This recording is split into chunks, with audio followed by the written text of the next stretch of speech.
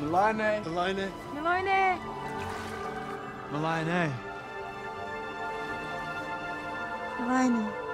Greetings, this is your favorite multidimensional and intergalactical being, and today we're going to dive into the diversity of the Sirian race. You may know or not be aware of it, but like any other race in this beautiful galaxy, the Sirians are very diverse. Because of the Orion and Draconi Wars, many had to flee their homes which were destroyed, looking for shelter in other communities, causing a beautiful and unique diversity to each race. And that is one of the reasons why there are such diversity in the species. So in the Sirian case, there are humanoid Sirians, elven Sirians, feline Sirians, aquatic Sirians, and the hybrid ones, which is a mixture of one or two or more species mixed together. If a hybrid is a mixture of beings, then you can imagine how interesting its language might be, because it uses certain characteristics of each dialect. In the beginning of my journey, I felt very much at home with the blue-skinned humanoid Sirians, and in actuality, they were my first real in-depth encounter. It's been over 4 years, and I can still remember that moment as if it was yesterday. But this story is for another video.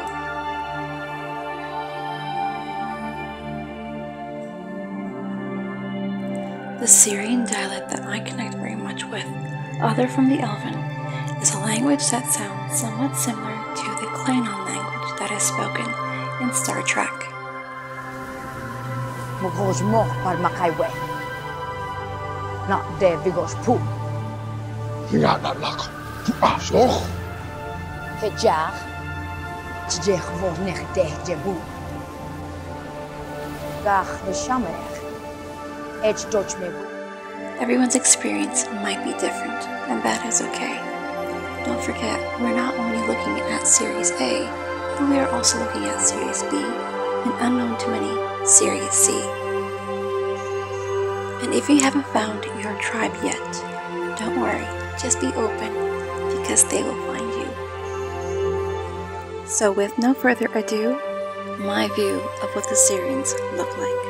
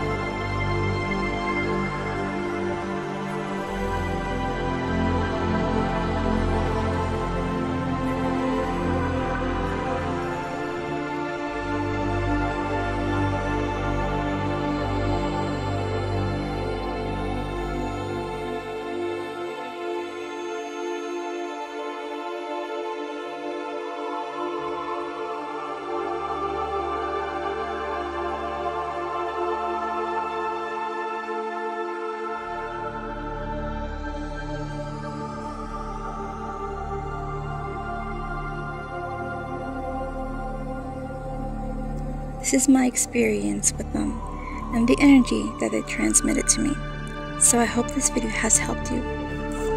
Feel free to comment down below if you've seen any of these beings. I would really like to hear your experiences. So until next time, live long and prosper.